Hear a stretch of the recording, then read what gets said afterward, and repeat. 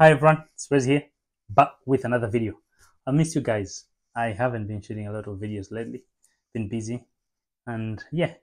So, if you watched my previous video that I posted, it was to do with my trip in Edinburgh, and what I did in the video is just kind of showing you like what the footage of the content that I was able to get in a way. But now I want to talk about the whole experience in Edinburgh, what happened, not like what happened, just the whole experience. And most importantly, what I want to talk about are the key highlights, the things that I've loved about Edinburgh or just the whole trip. So, left on Friday around 10:50 from Inverness and got in Edinburgh around 2:30. It was around 2:30 and I had to check in around 3.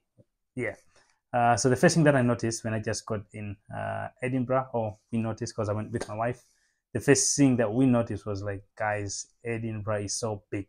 It's so big as a city. Now, I can't compare it to Inverness. Inverness is a small city. Inverness is small. So, and if I was to compare it with Inverness, I would say maybe like what? Maybe Inverness, you do times 10 of Inverness for you to get Edinburgh. Maybe, kind of, just out of my view. And mind you, I only saw the city center.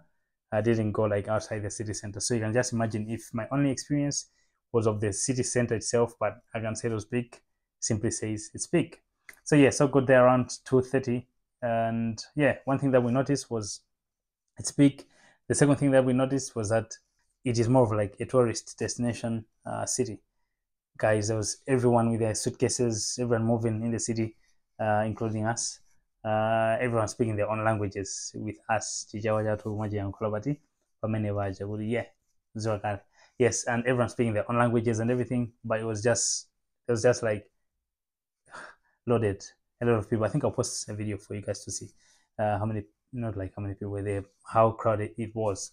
But yeah, so that's one of the first things that we noticed, that it's big and it's more of like a tourist destination place. But yeah, so the first day got there around 3, and we're like, you know what, let's go for a walk because we're not tired. I mean, the train was like for 3 hours, so it's not like we were tired to say, you know what, let's just rest. No, we're like, you know what, let's go for a walk.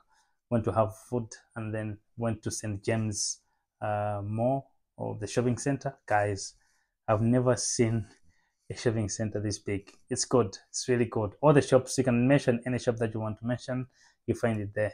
Almost all the shops are there.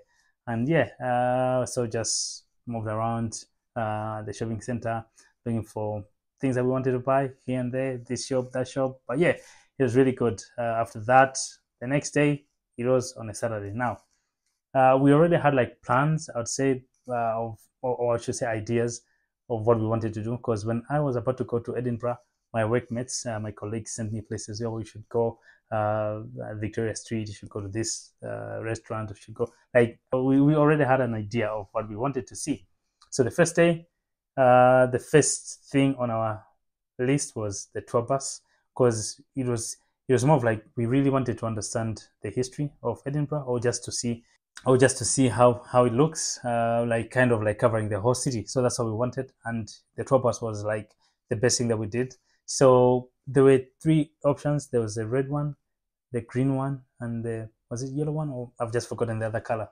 So they all have different services, but the green, we chose the green one because it had an orator who was talking about the history of Edinburgh, talking about the statues, talking about this road, like the names of the roads and everything, like the history of the whole city in a way. So we chose that one, and it was really good to learn a lot about Edinburgh itself. And guys, I don't think I remember. I would say I remember some of the things they said, but I think I would say I remember 30% of what he said. Guys, it was just a lot of information, and I just couldn't get all of it at one time, because I mean, it was a lot of information. And yeah, I was also busy looking at the views and everything that I would miss some of the things that he was saying, but it was really good. So after the tour bus, we now went to the Edinburgh Castle, which was a good experience. Liked it. And guys, one thing that I noted, this, like, the Edinburgh Castle is one of the, I would say, most tourist attraction sites in Edinburgh, because there's just like everyone, like it's like the whole city had gone to the Edinburgh Castle. So we went there, and yeah, there's just a lot to see there. There's a great hall. They're just different rooms. There's kind of like a museum in a way. So there's just a lot to look at or explore at the Edinburgh Castle. So after that, we waited for the 1 o'clock gun. So there's a gun that fires at 1 o'clock. Is it every single day? I don't know. I think it's every single day. So we had to wait for it, and yeah, it did. It's kind of like, and there were many people. So at first, me and my wife were like, you know what, we have to go close, we have to see it. We're like, okay, let's move around the other places at the castle. So we did. So when it was around 5 minutes to one, we were like, okay, now it's time for the 1 o'clock gun. Let's go, guys. When we went there, there was just a lot of people, like a lot of people, that we couldn't even take the first like line or whatever. We just had to stand a little bit far and had to take, like, I'll show you like a video of what I took. And after that, yeah, went to the cinema and then finished our day like that. And yeah, we watched the Ghostbusters. I don't like movies though, but this movie I didn't like it too. Okay, guys, I give it like what? I give it like a 5 out of 10. Maybe my expectations were high. Like, when there's something strange in the neighborhood, we're gonna call Ghostbusters. Like Kale Kale, there were these cartoons that we used to watch. Now, in my view, like, I was like, you know what, like this it will be like a good movie, but then maybe it's good, but I just didn't like it. But anyway, story for another day. I don't review movies here. I'll give it 5 still, but I don't review movies here. So yeah, that's how we finished our day. And so the next day we had three things, like three activities, I'll say. So the first one was to see the Edinburgh University, because it's somewhere that I want to study, like sometime in the future. Go to the museum and then go to the World of Illusions, like some activity. But then the third one we didn't do because we hadn't yet booked and there was no slot for us to go. But yeah, so in the morning went to the Edinburgh Castle. No, not Castle. Went to the Edinburgh, the University of Edinburgh, and guys, so good, so good. It's like, like you go at a place that you want to study at, and the moment you see, you're like, oh, this is it. So I really plan to study there like sometime in the future. I hope I do. So we saw the library, and I was like, you know what? I want to go in. I want to see how it looks like. So I went, go to the reception. I was like, you know what? I am a prospective student. I'd like to study here in the near future. I just want to have a view of the library. So the guy was like, oh, cool. That's okay. You can move around. Guys, went into the library, and I was like, it's like, I just enjoyed it, to be honest. I just enjoyed it. Like, so after the University of Edinburgh, now went to the museum, which was good. It was a really good experience. There's just a lot to see. There's just a lot to learn, like from seeing whatever is there. It's just a lot that we had, like we visited like what, 3 or 4 floors. It's just too big. It's too big. Yeah, so yeah, it was really good. Then after the museum, we went to the World of Illusions place, only to find out that we couldn't get a slot in because it was fully booked for that day. And they gave us a time like, what, you should book for 5 p.m. or something.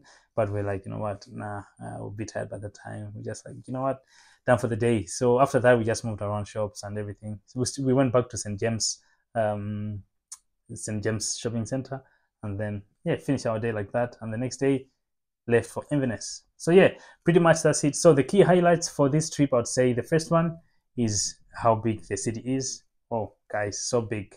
There are buildings and everything, like ancient buildings in a way, and they try to maintain how things were back then and how things are now. I remember, like, when we were on the tour bus, the guy who was giving the history was like, well, these windows on the outside, you're not supposed to change them. You can be able to change on the inside, but you can't change on the outside. The council moves around to see. It's like a lot of things happening there. I was like, oh, cool. So yeah, so I'd say the Asian buildings, like, that's one of the key highlights. The second one, I'd say it being a tourist attraction site or place. I think that's one of the things that somehow, like, I was like, oh, okay, cool. You likely get to meet people from different countries and people from different races, and I would say. So yeah, yeah. And the last key highlight, which was the best experience for me, was visiting the University of Edinburgh, a place that I want to study at sometime in the future. But yeah, so that's it, guys. I thought I'd just share to give a little bit more like details, because the previous video, it was just like you guys seeing what we're doing, but this one was like, can I explain a little bit about the trip itself? So this is it. I hope you subscribe You should subscribe. But anyway, so I'll see you guys in the next video. Peace.